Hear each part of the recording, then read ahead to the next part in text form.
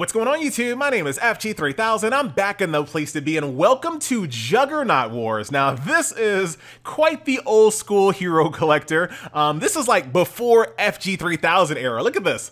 Look at my name here, Killer Kaz, ladies and gentlemen. So before I was FG3000, I was Killer Kaz over here playing mobile games on the sneak move. Like, I think right around this time I was covering Smite or MMOs on my channel. So I was playing mobile games in secret. So I didn't quite apply the FG3000 name to all the mobile games I played. So that kind of gives you an idea of how long ago it's been since I jumped into the world of Juggernaut Wars. But like I said, this is an old school hero collector brought to you by my.com. My.com is most notably known for Skyforge on PC. So that is the team that we're working with here. Now, I used to play this game, like I said before. I was level 37. I actually quite enjoyed this game back in the day. So I'm very curious to see how this game kind of holds up now in 2019, ladies and gentlemen. Now, one thing that I absolutely adored about this game, and I still do, and I'm using the word adore. Think about that for a second. Hold on. Don't look just yet. I'm going to kind of show you what I really liked about this game, and I still do.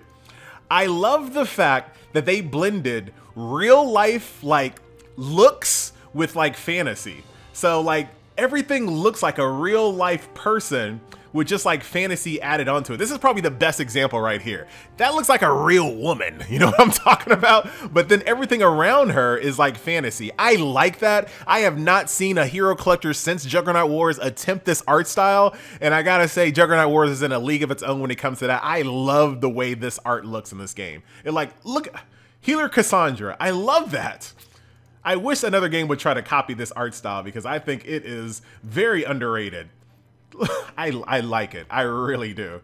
Very, very cool. So those are the few of the characters that we have here. But let's go ahead and get it on in this video as we do, ladies and gentlemen. Today we're going to be doing a dailies overview to give you guys an idea of what it's like to do your dailies here in the world of Juggernaut Wars, to see if this is something that you can fit in your schedule, ladies and gentlemen. So let's get it on.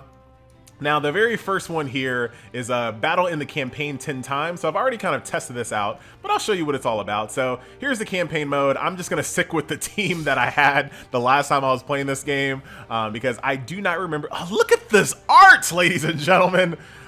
I don't know if I'm probably not going to come back to the game, but this is nice. I like that.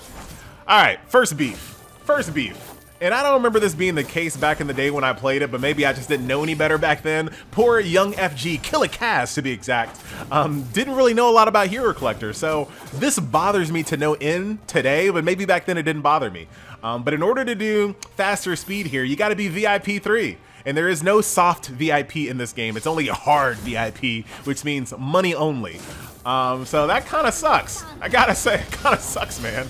I don't like when really basic features like this are locked off on VIP, especially speeding up, because if you add a speed up function in your game, you know your game's a little slow. Like, you know that, but you're gonna lock away people's satisfaction of your game via a paywall. And let me tell you something, it never works out that way. I don't have any marketing data research to back this up, but I kind of feel like when people see stuff like this and they get bored because the game and the battles just take too long, they're just gonna quit. They're not gonna open up their wallets for you, in my humble opinion. I could be wrong.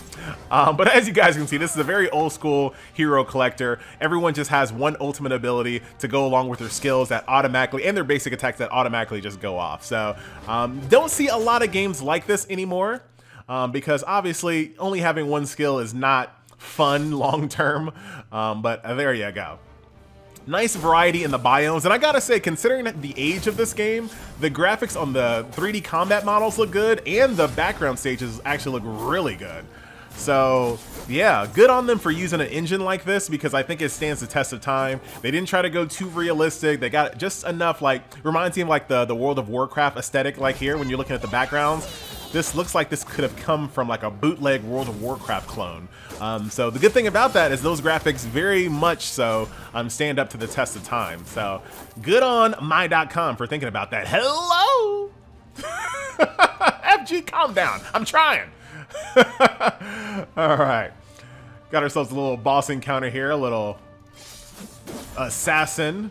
He looks like an assassin wearing like some tier 2 armor from World of Warcraft as well. Back in the day. But hey, no longer back in the day. Classic is coming back. but we're not talking about WoW right now. Also, the characters do have a little bit of voice acting, as you probably heard, as they do their ultimate. Very nice. And down you go. Maybe. I wish I had that ×2 speed. That'd have been very nice. But that's okay. Not okay. Not okay.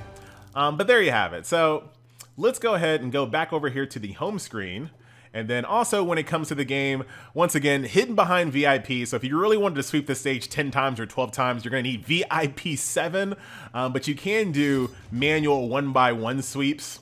So, I mean, you can still get the job done. There you go. So there you have it. I need to actually sweep these stages that have fragment drops, because the next daily, ladies and gentlemen, is sweeping these stages here with these little icon faces here. This allows you to build up fragments of these characters over time and allows you to unlock them. So very much appreciated. All right, so we have beat the campaign 10 times thanks to sweeping. And then I've also battled 3 times for Hero Soul Stones. Those are basically fragments. So that's 2 dailies down, ladies and gentlemen. So open 5 chests. So this is going to be, so I can open up one of these for free on a timer. Show you what the chest opening animation is. Very nice. Got ourselves some equipment that we can use to upgrade our characters. We also have kind of our standard chest here, 10% off, 4,500 for a 10 pull, which will give you a guaranteed hero. And then we have this chest right here, which is 1,000, requires VIP 11. Can't even open this chest. My money's not good here. Gotta be VIP 11 in order to unlock this chest. So once again, these are very old school methodology here. Once again, you don't really see a lot of new games do VIP as much. You still do, like, let's not get it twisted, but you're seeing lots and lots of more of these new ones not do the whole VIP thing. So also doing skill ups will also give this another daily accomplishment. One of those games where your skill points are on a timer. I despise these systems. I don't understand why they're here. Just kind of annoying. If I've earned the skill points, let me use them. But there you go. Daily done. All right. Oh, time to do arena. Got to do it 5 times. We definitely won't be doing it 5 times, but we will at least check it out. I can put auto on, so you can manual your PvP on your side, but of course you're going to go against AI opponents here. And once again, can't speed it up. This is going to burn people out. Like, you guys got to raise up off of that VIP 3 when it comes to a speed up function like that. That's just not it, Chief. Yeah, y'all probably too late for this game to kind of attract new people, but I gotta imagine that did not do very well with people when it came to like just dragging out combat when it's not necessary. But yeah, you got to do that 5 more times. Or 4 more times. We're not gonna do that in this video. So let's successfully. Wow, was that a hard word, FG? Was it really? Maybe it was. This is Killer Cast, not FG. Finish the trial 5 times. So here we go. All right, let's jump over here to this Thugs camp. Can I do difficulty 2? Maybe. Ooh, look at this. Very nice. So once you've 3-started, all you got to do is just go in here, hit auto battle, so you don't actually have to do it anymore. Thank you for not hiding that behind VIP. I appreciate that. So done and done. Got ourselves some resources and completed our daily. We'll take it. Let's see what else. Battle in arena. Fight in a clan raid. Ah, man. Let me in a clan. Oh, I'm in. Where's the raiding? I'm going to help you guys out right now. Actually, can I look at the roster really quick? How do I look at the roster of who's in this guild? IQ. Wait, hold on. I think I figured it out. Here we go. Last login. So that's a lot of hours. Yeah, that's a lot of hours here. So clearly, no, the leader has been logged in 28 hours ago. Why hasn't he kicked out these people that haven't been on in like forever? I wonder why he's not keeping it clean. But yeah, it's a decently active guild. It's actually decently active. Most people have been logged in within the last couple of days or so. Some people a little bit longer than that. But yeah, actually decently active guild here. IQ over 140. That's why I'm in the guild. All right, let us do this clan raid. There it is over here in the battle cave. Ah, clan members with your rank can't, man. First VIP shutting me out. Now I don't have a good enough rank to do clan raids. Fight on the Trial of Death 2 times. So this looks to be one of those survival modes, looks like.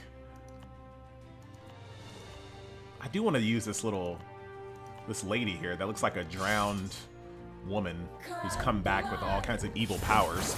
Round 1 of 7. Oh, we're definitely not doing this.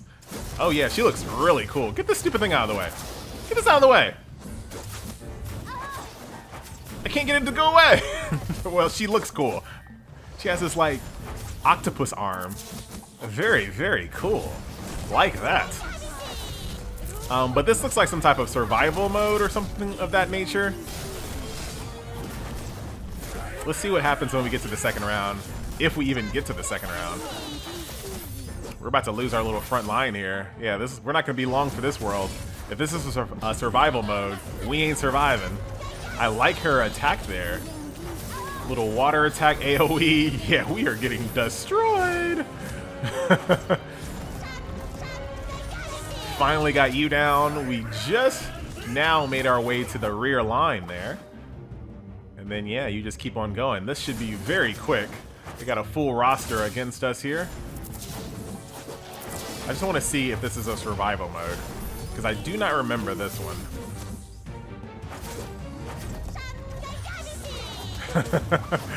she's a freaking powerhouse right there. Like the voice acting. And down we go. GG. She was holding it down. Now we're all finito. One last splash to your face. Yip, yip. GG. All right, 1 wave completed. So if I go back in, oh, I gotta spend gold to go back in.